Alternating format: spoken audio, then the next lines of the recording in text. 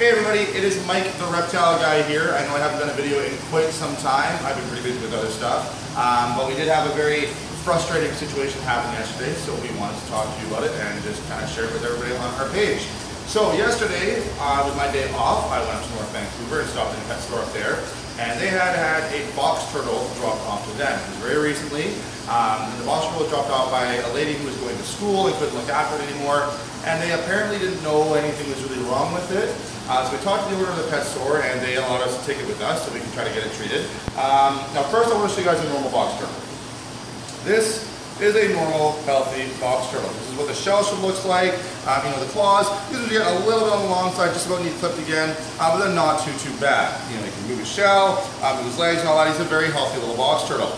The one we got in looks like this. This is probably the worst condition I have ever seen in a box turtle in my life. And we've seen a lot of bad box turtles. I don't know if you guys remember the video of the ones that had the respiratory infections, where they had blood coming out of their mouths and all that. I think this is worse. Now, there's a few things going on here right away that we can see. One, obviously the claws. Very long claws. They should have been trimmed a long time ago. But not only should they have been trimmed, it also shows that there are some nutritional problems there. They're not getting fed the proper diet for the claws to be growing that long and to be curving like that. We can also see the shell. The shell, we'll hold up beside this one here.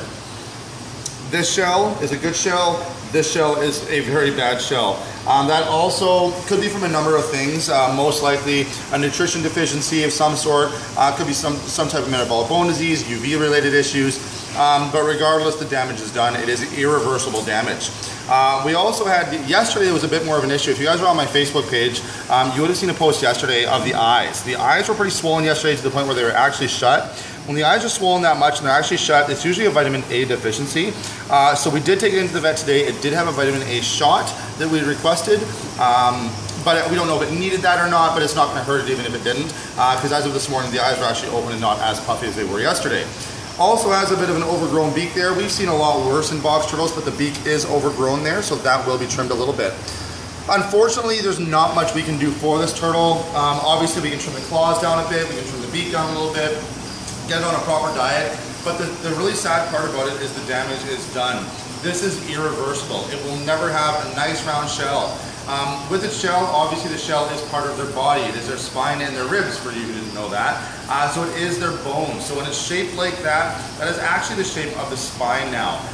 When they get shells like this, they can start affecting their walking. Obviously it's the backbone, which has their spinal cord and all that, so it can affect their walking. This one seems to be doing okay. We haven't seen it walk around too much, because we've only had it for less than a day, so we'll be monitoring that to see how well it walks. Yeah, like I said, the damage is done.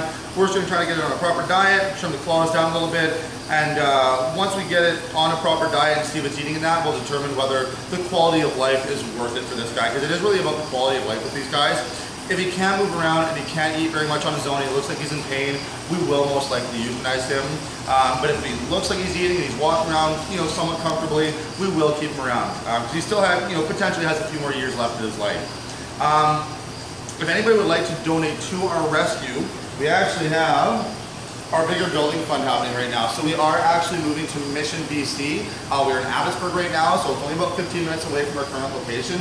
The new building is going to be about 4 times the size of this. If you want to pan around and just get a really quick shot of what we have right now, it isn't much. We have about 300 animals in our rescue right now. That number obviously is going to be increasing. But we do need a bigger space, so we're going to be getting a space. It's about 4,300 square feet, which is huge compared to what we have now. Just our quarantine room alone is going to be over twice the size of what we have right now.